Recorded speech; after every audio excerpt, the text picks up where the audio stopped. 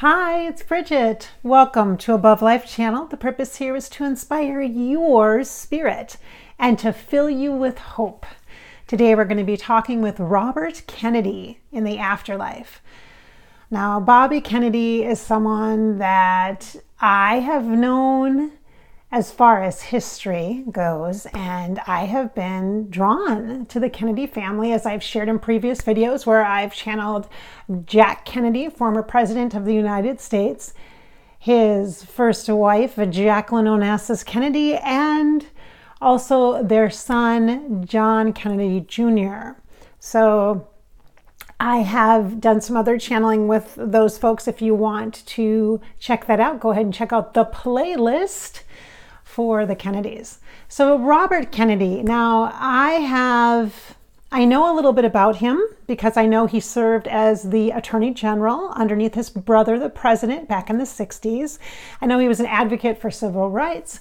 He was also, unfortunately, his life was cut short through assassination, much like his brother, and while he was running for president. And I know he died in San Francisco in a hotel in 2000 or in June of the year that he was running for president. So I remember that, like I know that.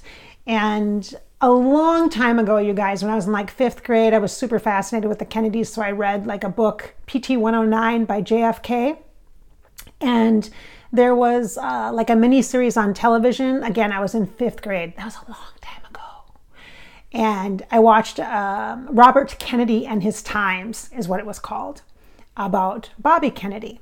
So that's what I know about the Kennedys, okay? So let's have a chat with Robert Kennedy from the afterlife.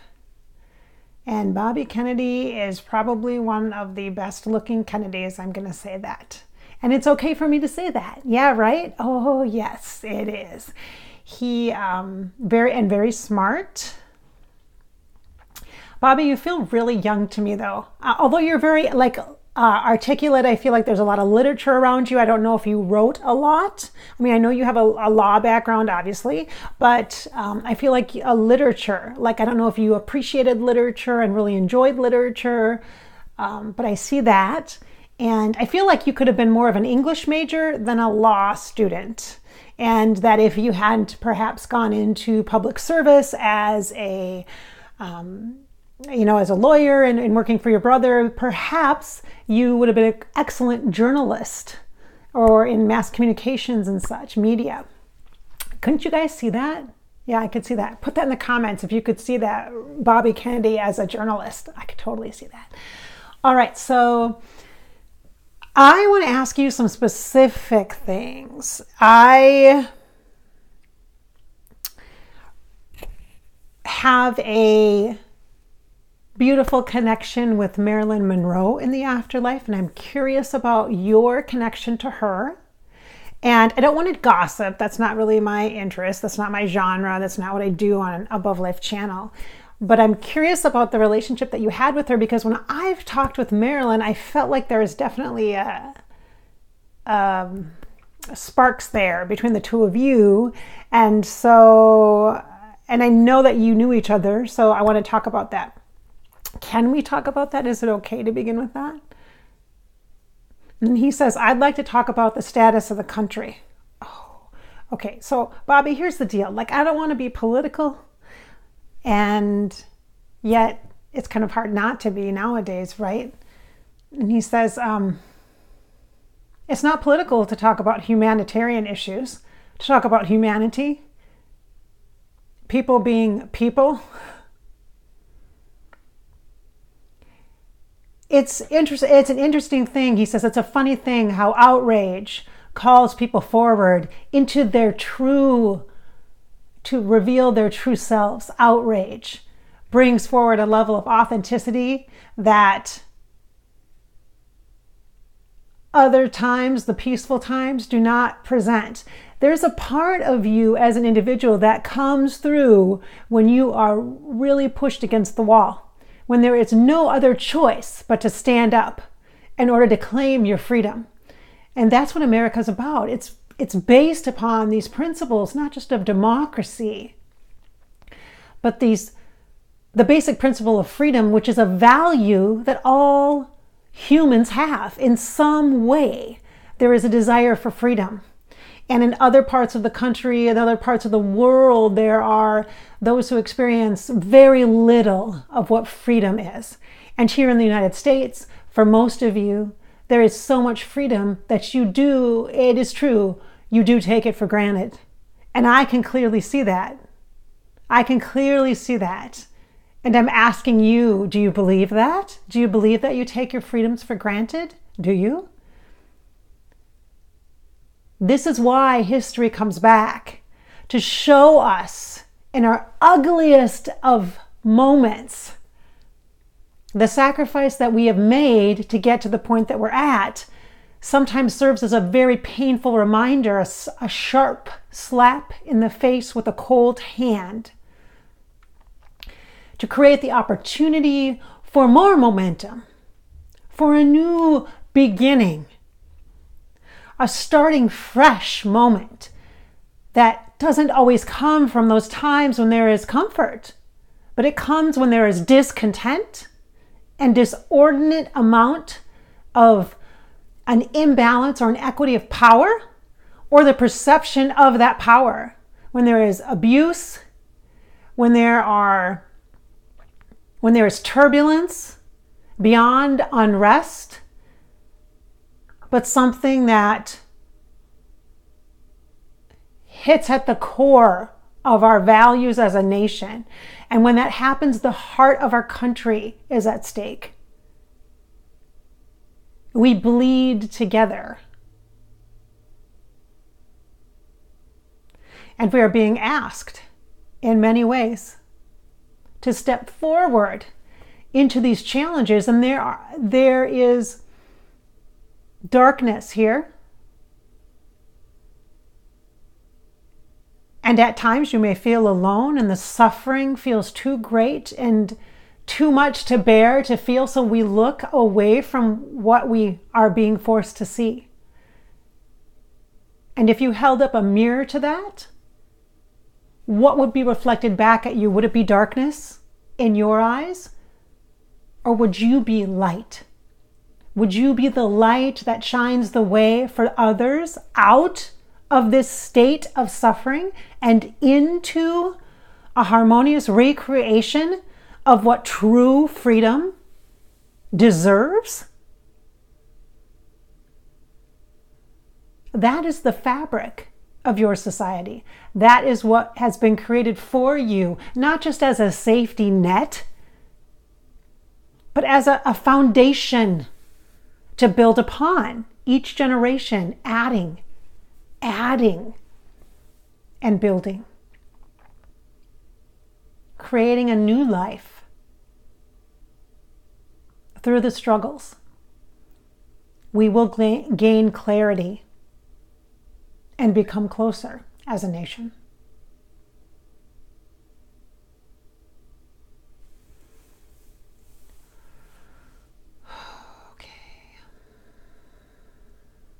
I asked for a break, you guys, and stop the thought process, because channeling can come through the clairsentient empathic channel, and I can feel the truth in what he speaks. And I recognize he's right. It's not political. It's patriotic. But it's also about a belief in ourselves, in our desire to wanting to live our lives on purpose, with purpose, to be purposeful, and recognizing that we can't do that solo. We're not alone. We're in family groups. We're in businesses. We are in community organizations. We are part of schools. We are part of our communities. We are part of a nation and a global community. And there are expectations and consequences to our the extension of what we believe and value, and our choice of our behaviors and our actions. And I can clearly sense isn't the right word. I can clearly see the messaging here. Thank you for that. I did not anticipate that.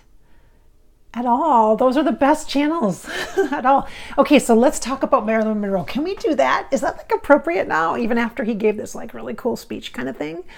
Can we talk about that? He says, you can ask me what you'd like to ask me, but that doesn't mean I'm going to answer you. I know. I'm not a reporter either. I'm not like that. But I am curious because, like I said, I'm very connected to Marilyn Monroe and her energy. And she was just brought back up to me recently, just in the last week. And so I wanted to connect with you about that. Because there's quite a bit of, there's conspiracy theories around everything, around your death, around your brother's death, around the relationship with Marilyn Monroe, around your nephew's death, JFK Jr., and that kind of a thing. So there's all that, But I'm interested in the understanding of the relationships and the connection. So Hollywood and government, so connected. Oh, sure. He says, oh, sure, yes, oh, sure. And he's showing me it's a balance of power. So like attracts like is what he's showing me, like the power in Hollywood, the power in politics. It would make sense that they would be connected, or there would be opportunity, because he says there's a tremendous amount of pressure when you're a public figure, not just upon you as a person, but your whole family gets brought into this fishbowl. And the people who understand that the most and who have more discretion about that would be in the importance in keeping relationships within confidence are others who are in the public eye, public figures. So it would make sense that Hollywood actors and actresses and well-known people would commingle with politicians and with members of government who have leadership roles, who have high levels of leadership roles and clearance as well. So there has to be an understanding for both parties involved. When it comes to Ms. Monroe, I did have he's saying connection to her. I can see a lot of stuff. Remember, you guys, I'm clairvoyant, so that's being able to see. And I can see him with her, talking to her, and it looks like they're having breakfast together someplace beautiful, and it's overlooking like hillside and the ocean, and I can see them having breakfast together. So I'm super kind of confused about this. So, okay, so Bobby, and may I call you? Is that okay if I call you Bobby? I'll call you Robert. It sounds better. Right. Okay. I feel like I know you, but I don't really know you. So I kind of understand that there is speculation that your brother Jack and Marilyn had a relationship, intimate, personal relationship, romantic relationship. And then I'm unclear though about you and her. Like, I think there maybe have been some talks or rumblings about you two connected romantically, physically, but I'm not 100% sure. Can you speak on that? Is that okay to speak on? It feels like he's trying to really he doesn't want to betray his wife by making things really public. I can feel that. There's kind of this like, there's a little bit of a barrier there, you guys. But I don't think he's going to be an open book and share stuff. But I'm going to look and share with you what I see, because I want to know and understand this from Marilyn's perspective as well, right? Because she and we've talked about some of this stuff. And she made me feel like she genuinely cared for you, and that you really helped her kind of get over her relationship with your brother. Is that true? And he says, I don't know that I can be credited with that, but in some respects, yes. I definitely, he's saying, I definitely supported her. I was a support for her, a comfort to her. He's saying a support and a comfort to her. And we did spend time together, yes. And he says, it's hard not to be enamored by her. She has such a way, there's such an energy about her, such a passion and a commitment to, it's almost like a relentless need for success that is, it's infectious, her being around her. And to see her in such a state where she's really just a woman with a broken heart, because she loves so freely.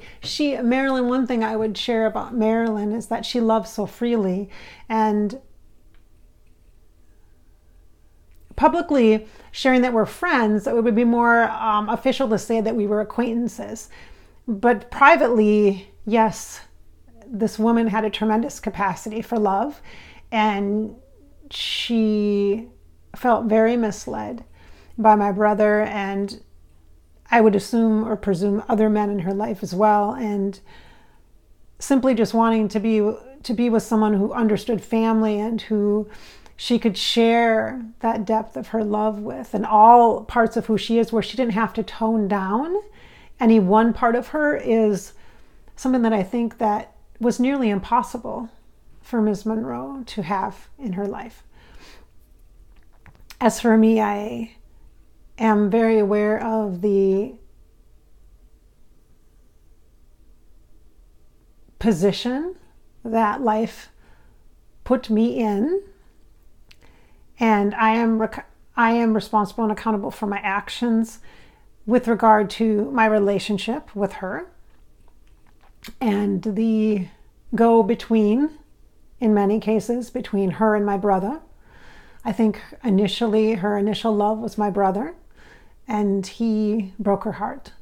And just simply seeing such a strong woman in such a vulnerable state was something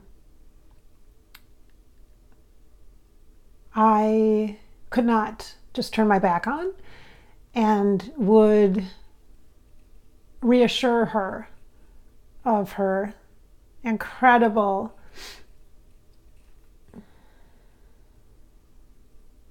power over men, power over just about anyone, her charm and her wit, and she was so pleasant to be around. She made you feel like you were the only person in the room, and that you were the only thing that could make her.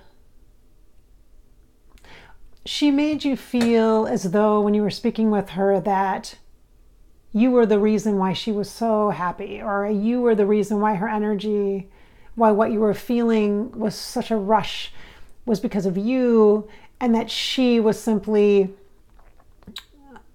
sharing that back to you like a mirror, like a reflective kind of an exchange. And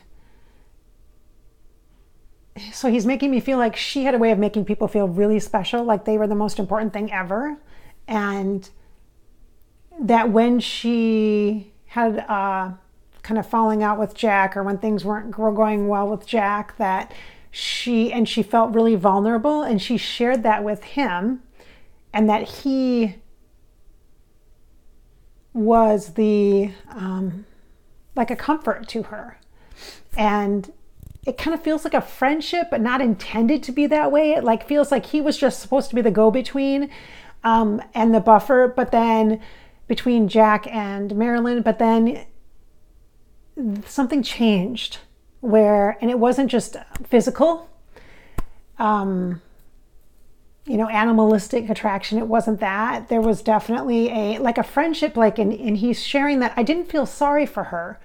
I saw the strength and the sensitivity of her, and I felt like, what an amazing woman this is. What an incredible woman this is. But there was no place for her, he says, but there was no place for her in politics, in conventional